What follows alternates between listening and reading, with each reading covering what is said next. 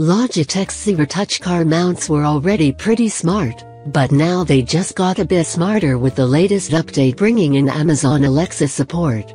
If you own an Amazon Echo Dot or Amazon Tap, then you're going to love this update to the ZeroTouch car mount. So now when you're driving down the street, you can ask Alexa to turn off the lights in your home, or ask Alexa questions like who is the president?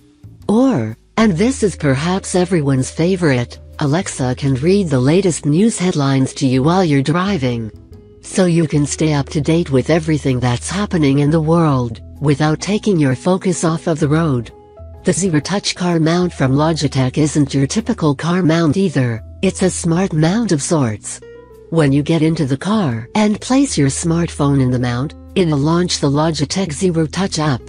From there you'll be able to do just about everything that you can do with Android Auto, but it's not as seamless. Although, Logitech did release a new car mount, called the Smart Car that uses the new Android Auto app to do the same thing. ZeroTouch works with Google Maps, Google Now and your favorite music services like Google Play Music, Pandora, Spotify and more. And now, it works with Alexa, which makes these other integrations almost obsolete. When the ZeroTouch car mounts launched last year, many people were thinking that they were overpriced, and there is some truth to that. The air vent model is priced at $59.99, with the standard mount costing $79.99. That's pretty pricey for car mounts, especially since many of them are well under $10 over at Amazon. But Logitech has put together some great hardware here with the ZeroTouch lineup, and some great software as well. And now with the addition of Alexa, the ZeroTouch car mounts are closer to being worth the price.